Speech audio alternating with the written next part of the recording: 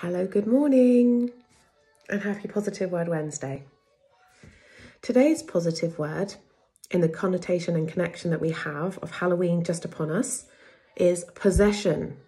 Now, this word means the possession to hold or own something of value or be the possession of something else. Whilst we are celebrating, I wanted to have that connection of possession in the spiritual world, possession within a ghostly format, and whatever connection that is for the individual, and how you interpret that is your own.